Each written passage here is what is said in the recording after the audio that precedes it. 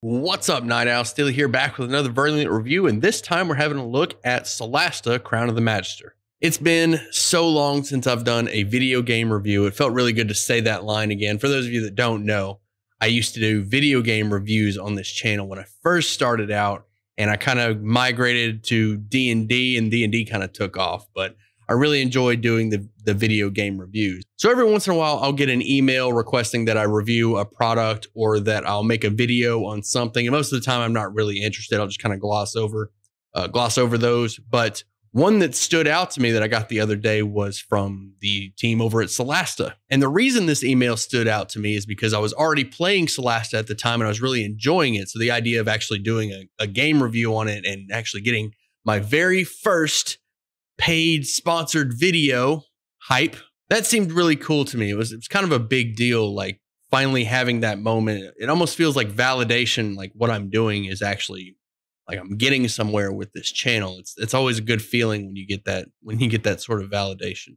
Granted, the subs and the views and the comments and the likes all mean a great deal, but when a company actually reaches out to you and is like, hey, will you show this to your audience? That felt really good. But we're here to talk about Solasta, not the channel, so let's talk about it. The thing that I absolutely love about this game is how close it is to actual Dungeons & Dragons combat. The folks over at Solasta got a license to use the Dungeons & Dragons 5.1 rule set, which is entirely lost on me what that means, but apparently they can actually use some rules and some classes and races from Dungeons & Dragons and actually incorporate them into a video game, and they did a fantastic job at that. Normally, when I want to play a turn-based tactical RPG, my go-to is Final Fantasy Tactics or Baldur's Gate 3. Solasta has been added to my go-to list because of just how well it incorporates the D&D rule set. I mean, the combat feels exactly like a D&D game, with some restrictions, mind you, because this is still a video game and it does have those video game-like restrictions that D&D doesn't have to worry about.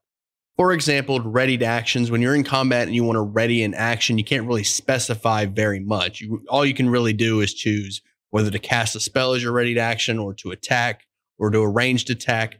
It's very limited on what you can do with readied actions. And that's just inevitable with video games as in their current state. The game does have some advantages on a tabletop role-playing game, like the fact that you're looking at a screen and you have graphics. So there's an emphasis on three-dimensional combat because you can actually scroll a camera.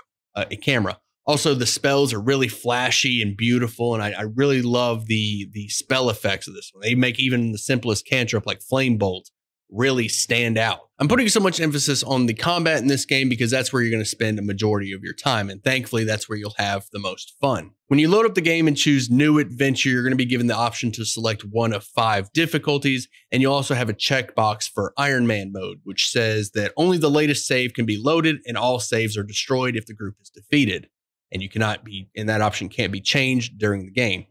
You'll also be given the option to set up your 4-man team. Now, when I started the game, I played through it on authentic mode, which is the default mode, and I built my team with a fighter, a cleric, a wizard, and a ranger. You have the option to create a character from scratch, or you can use one of the pre-generated characters if you want to jump straight into the game. Your race options when you create a character are human, half-elf, 2 types of dwarves, 2 types of elves, and 2 types of halflings. Your class options at the time of recording are cleric, fighter, paladin, ranger, rogue, sorcerer, wizard. Next, you'll choose your background, which will give you access to these personality flags along with the alignment chart personality flags. And what these will do is you'll choose 4 among the list, and these will affect how your character interacts with NPCs and with the other characters in the party. This is sort of building your character's personality and how they'll talk. And I got to say, they did a really good job at this. I really fell in love with how the characters turned out. I didn't spend a whole lot of time at character creation worrying about the backgrounds. I assumed it would be like D&D where they just give me some skills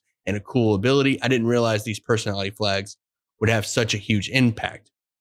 The NPCs in this game are a little bit dull and the animations are kind of meh, but your party and your characters will really stand out, and you'll really fall in love with them throughout the game as their personalities start to show. And this is all based on the flags that you choose at character creation, so don't sleep on those. And just like in a regular D&D game, you'll actually roll your stats out and determine where you want them to go. And if you're one of those people, you can just keep clicking re-roll until you get the stats that you want. You also have the option to point buy, or if you're like me, you just went with the standard array, that's cool too. They do have the standard array, and I did that for all my characters. I'm not about to sit there and re-roll till I get straight 18s, and point buy is not really my thing. So standard array is an option as well. You have all three of those. After that, you'll choose your skills and languages. Meh, these aren't really a huge deal. Some of the languages aren't actually used in the game, and they'll actually leave you a little note saying, hey, you can choose this language for roleplay purposes, but it's not going to show up in the game. They actually have a little marker for that, so that's convenient. After that, you'll choose your spells. If you're a spellcaster, you'll determine your character's appearance, and then it's on with the adventure. Well, if you're building your team completely from scratch, you're going to need to do that 3 more times, but it's not that big of a deal. Now, it is easy for me to recommend this game to somebody who plays D&D. It so closely matches the D&D combat system and character creation that at the time when my wizard and cleric were leveling up, I didn't even need to read the spells. I knew exactly what I wanted when I leveled up and what was coming. At 5th level, I chose Fireball and Haste, and they worked exactly how I assumed they would. There are some examples where this is not the case. For example, Polymorph is not in this game, so my wizard was very sad at 7th level, but they did have Banishment, so I was able to steamroll those elemental encounters with a upcasted Banish. For someone who has never played D&D before, this, in my opinion, would be a great way to learn the game's combat system.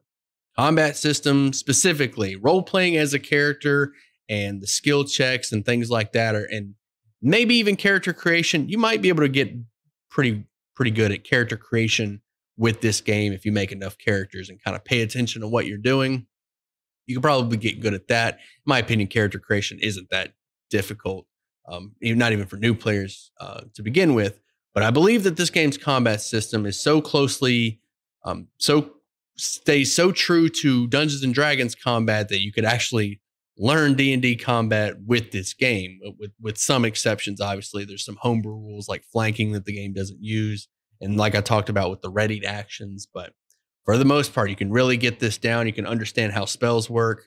The game would be a great tool for that. And for those few people who are watching this video and don't play Dungeons and Dragons and have no interest in learning, I can recommend this game to you if you enjoyed Baldur's Gate 3 or Final Fantasy Tactics. Those games, I'm a huge fan of those 2 games and that turn-based combat, and this game stays so close to that and is so well done, but stands out on its own, that I can definitely recommend this game if you've played either of those 2 and enjoyed them. All right, let's talk about the bad. This game does have some graphical and animation bugs to it that mainly come up whenever you're having a dialogue option.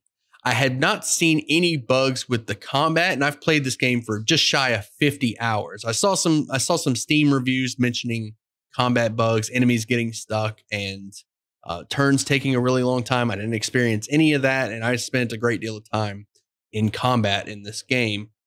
Again, just shy of 50 hours. I played this game, didn't have any bugs with combat.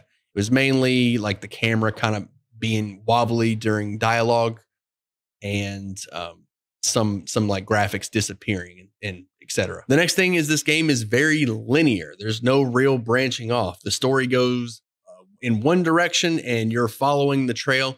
There are some side quests, but for the most part, those stick to the trail. There's very little branching off for these side quests. So it's a pretty straight line.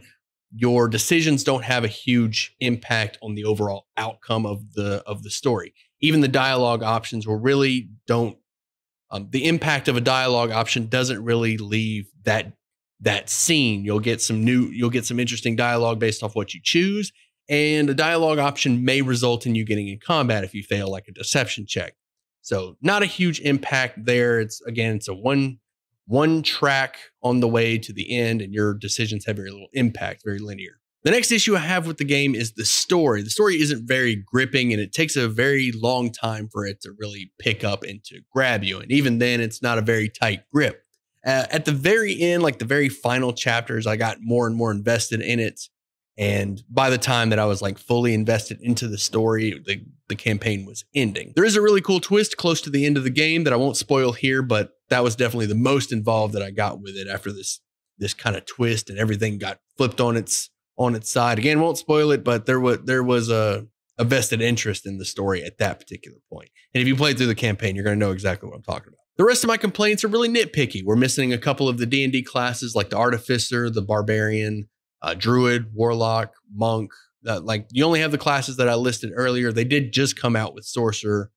I didn't get a chance to play the Sorcerer because I had already built my team when it came out, but I'm definitely going to be doing a new playthrough with a Sorcerer, Paladin, Rogue, and of course a Cleric because I can't let go of my Cleric.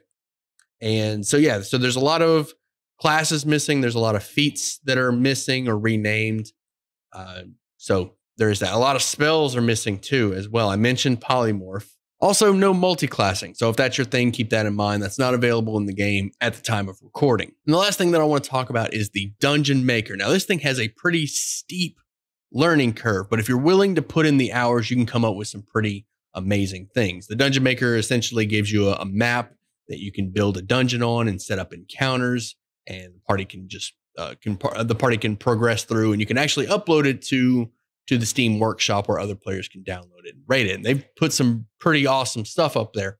So over time, as the game has more updates and as players get a hold of it and play through and go through the Dungeon Maker, you can actually find some pretty amazing stuff within the workshop and more to come, obviously. So that's it. That's my review for Solasta. I really enjoyed this game. I highly recommend it. It's a no-brainer if you enjoy the D&D combat system at all. If you enjoy that tactical, turn-based RPG style like Baldur's Gate or Final Fantasy Tactics, if you enjoy either of those games, you will love this game. And also, if you enjoy D&D and the D&D combat system, you will enjoy this game. And if you've made it this far in the video, as a thank you, I'd like to hand out a few Steam keys for Solasta. The email they sent me had 2 Steam keys to use for a giveaway and 1 Steam key for myself. I already own the game, so I'm going to be giving away all 3 Steam keys. All you have to do if you want to win one of these Steam keys is to leave a comment on this video with the name of my dog within the comment. Shouldn't be hard to figure out if you don't already know. It's in the description of every video. That's the only hint you're getting. And if you want to be a part of this community, make sure you join the Discord. Link is in the description. Come by, ask questions, let me know what you think. And as always, I'll see you at sundown.